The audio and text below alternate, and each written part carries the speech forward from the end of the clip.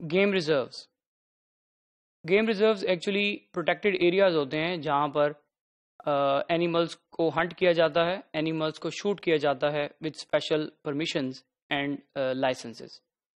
کسی بھی game reserves میں کچھ سرٹن رولز اینڈ ریگولیشنز ہیں, اور جب ہم اس کو وزٹ کریں یا اس میں گھوم پھر رہے ہوں, we must abide by all the rules and regulations so that وہاں پر جو اینیملز ہیں وہ ڈیفینیٹلی اپنی صحیح پروٹیکٹڈ انوائرمنٹ کو انجوائے کر سکیں.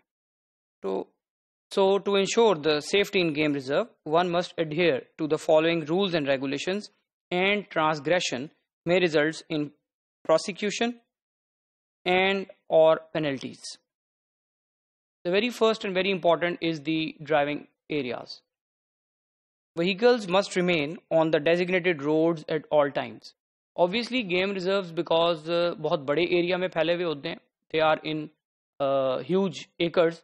وہاں پر کئی جگہوں پر پہنچنے کے لیے روڈز کا سہارا لیا جاتا ہے.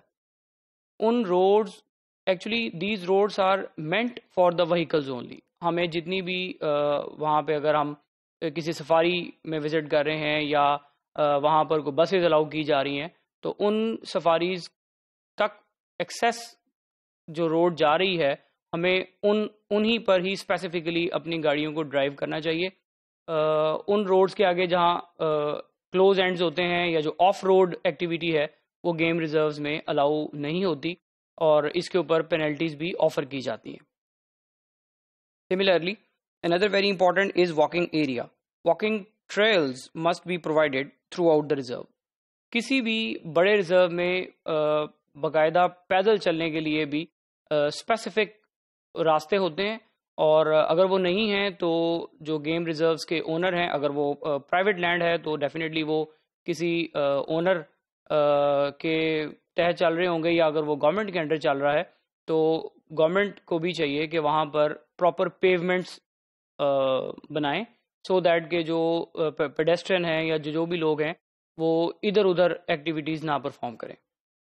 One must be adhered to all times so as to avoid disruption of vegetation and animals communities, تاکہ وہاں پر جو فلورا اور فانا ہے یا جو ہیبیٹیٹ ہے اس کی ڈسٹرکشن نہ ہو سکے. Feeding of the wild life is prohibited. As a human ہماری ایکٹیویٹی ہوتی ہے کہ ہم کسی اینیمل کو کچھ نہ کچھ just for fun, just for recreation خود سے کچھ کھلانے کی کوشش کرتے ہیں.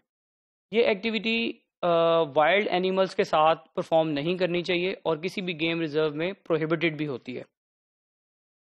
اس کا ایک سب سے بڑا جو نقصان ہوتا ہے that by doing so we are actually signing their death warrants. Y? Because the animals are wild. ان کا کوئی پتہ نہیں ہوتا کہ وہ کس ایکٹیویٹی سے وریشیس ہو جائیں, کون سی ایکٹیویٹی ان کے لیے پرابلمٹک ہو. سم ٹائم ہم ان کو کوئی ایسی چیز دے رہے ہیں جو ان کے حلق میں پھنس سکتی ہے, جو ان کے ریسپیریٹری ایشوز کاز کر سکتی ہے. سو اسی لیے ان ایکٹیویٹیز سے ہمیں اجتناب کرنا چاہیے. As animals may become dependent on the humans, a very important bad impact of this feeding is that sometimes wild animals اسی ایکٹیویٹی پر ڈیپینڈنٹ ہو جاتے ہیں, اور پھر وہ جو وائلڈنس ہے وائلڈ اینیمل کی وہ کسی طور پر کم ہو جاتی ہے. Animals may become aggressive as well as dangerous. Flora and fauna. Regarding the flora and fauna, کوئی اینیمل, کوئی پلانٹ یا کوئی بھی وہاں کی نیچرل ہیبیٹیٹ کو, نیچرل آئٹم کو ہمیں وداؤٹ پرمیشن ڈسٹروائے نہیں کرنا چاہیے, ڈسٹرب نہیں کرنا چاہیے, تاکہ ریزرو اپنی اوریجنل حالت میں, اپنی نیچرل اسٹرکچر میں قائم رہے. To cut, damage or destroy of any plant or part thereof, including dry woods or firewood, is a serious offense. Invasive species. Again, this is very important point that any alien species must not be allowed to enter into a game reserve, because the game reserves are meant for the protection of a particular species. If an alien species is introduced, obviously وہاں پہ habitat destruction ہوگی, اور وہ competition کا باعث بنے گا, جس کی وجہ سے وہاں پر جو پروٹیکٹڈ اسپیشیز ہے اس کو فوڈ کے لیے, شیلٹر کے لیے, اور بھی جو ضروری چیزیں ہیں ان کے لیے کمپیٹ کرنا پڑے گا اس ایلین اسپیشیز کے ساتھ. سو اسی لیے invasive of that particular species is also prohibited.